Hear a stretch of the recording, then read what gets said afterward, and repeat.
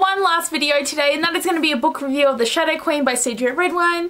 I try and do a book review for all the books that I put in that video back last year for my anticipated reads for the year, so there's 16 of them, and I've done pretty well of doing a book review for every single one of them so far. So I'm very excited though to talk about this book because it was so amazing. I loved it. And also I'll tell you guys now, this book review is going to be spoiler free because you don't want to know what's happening and it's going to wreck you. So you need to be ready for the wrecking of this book. But let's get into the review. So this book is about a girl named Lorelei, and she is a princess. And her parents, you know, everyone loved their kingdom and everything was great, but then her mother died and then this other bitch came in and took over.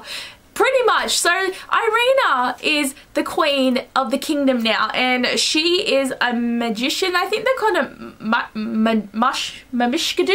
Mashadukes. I seriously cannot say what their magician, because they have a name for their magic users like Mamishkadukes, but I'm just going to say the magic people. So her mother-in-law is a magic person and she is evil, like pure evil, and it's crazy because like her sister was the one that married the king first and then everything went down from there. So after shit went down in this book and Irina took over, Lorelei and her little brother Leo fled with Gabriel, who was a soldier who was also their protector, and for years Lorelei has been hiding with her family and she's been wanting to go back and take over, but she's been going through it slowly, learning her own magic because she has magic as well. And it is a very good Snow White retelling because then there's a huntsman sent to go find her, and the huntsman, I love him, but that is pretty much the gist of this story, and it's pretty close to what the Snow White story is of, you know, she was a queen and then the guy came in and took over and then Snow White's sort of like, get the heck out of there.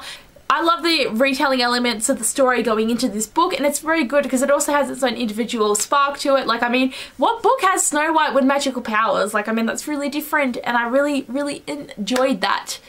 But let's get on with the characters. So Lorelei, I really liked how she was so precise and on point with everything she did. She always planned out everything. Nothing was left to chance with her, and I think that's a good quality to have, and her powers are really cool, and it's really interesting how she like learned how to use them, and she was like always having to conceal that she had powers though, because Irina took over the land and she like decayed it, so you know she could never really use her powers, but she still found ways to train, and it was just really good. And I just loved her character and her growth of from being a princess to be knowing that she is the rightful queen of her kingdom and trying to figure out everything. It was just so good, so good. And oh my god, I loved her brother Leo. He was so adorable and he was so much fun, and he was just so behind her wanting to be queen, and he was also always so helpful and had such flair with the way he was, and he was such good at impersonating people. Like, he could pretend he was from different lands and get in and out and do different things, and I loved him. He was so good. And Gabriel, he was such a good protector. He was pretty much their father,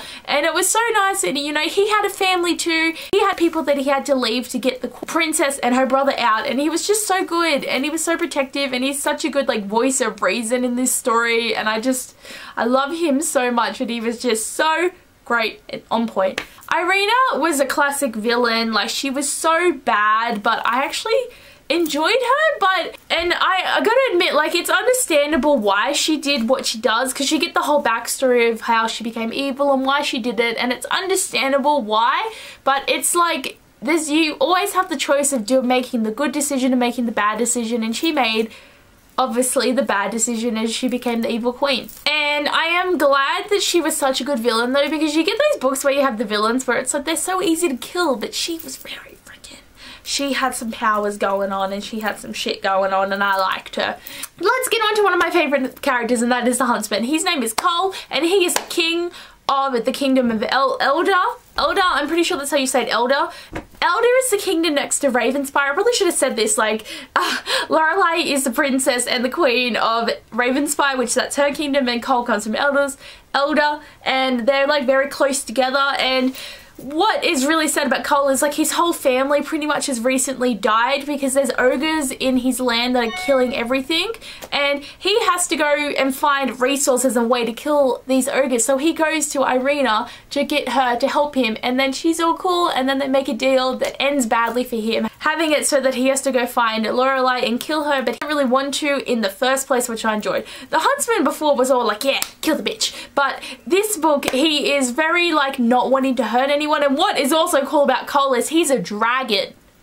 Isn't that cool? He turns into a dragon. So he has 2 hearts, which is really cool, and he is just, I love him so much. Like, he is a dragon. There's no dragon in the Snow White story. It is dragon and the husband and king. Everything is perfect with him. I just loved him so much. He was such a great character. He's so protective of everyone, and even though he doesn't think he can be the king and he was not ready for it, he does it so well, and he's everything that you want in your love interest in the book. And I loved him so much, and he was such a great character, and I just loved everything. But this book was such a great Snow White retelling. I loved the events that happened in this book. Everything that I wanted was great, and it just happened. There was a lot of sad things in this as well that were very just like, because that's happening. But it's still such a good story. I loved it, and I'm pretty sure this is only a standalone. I'd love another book though, to have some more of my bibbies in this book, but I really enjoyed it. But anyway guys, thanks for watching this book review. I hope you enjoyed, and you should check out the book. But anyway guys, thanks for watching, and I'll see you soon. Bye!